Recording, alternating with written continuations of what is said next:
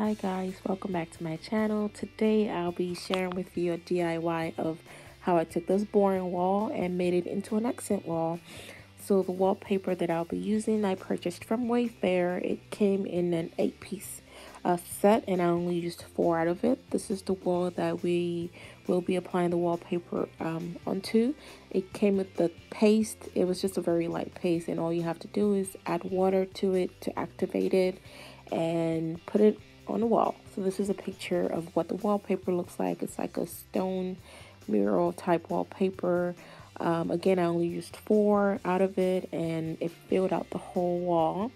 I will show you how I did it. If you want to know how I did it, just keep on watching.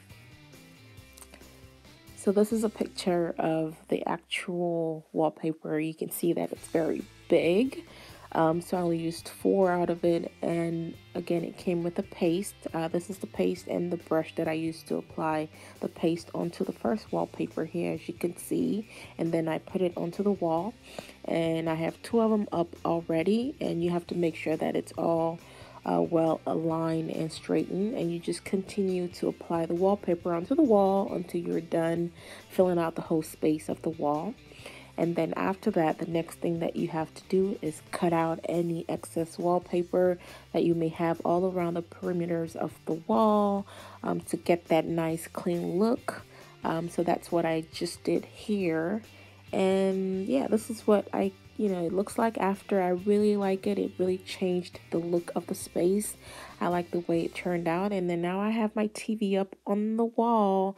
And this is my little kitchenette area that I put together by myself for the basement. And I really like the way the kitchenette turned out. I really like the way the accent wall turned out. So yeah, this is it. I hope you enjoy the video. So thank you so much for watching this video. I hope you enjoyed it. Don't forget to go ahead and like this video. And if you haven't subscribed to my channel yet, what are you waiting for? Hello? Go ahead and hit that subscribe button if you want to see more DIY videos this year. Again, Happy New Year to everyone. I hope you guys had a wonderful New Year celebration with your family.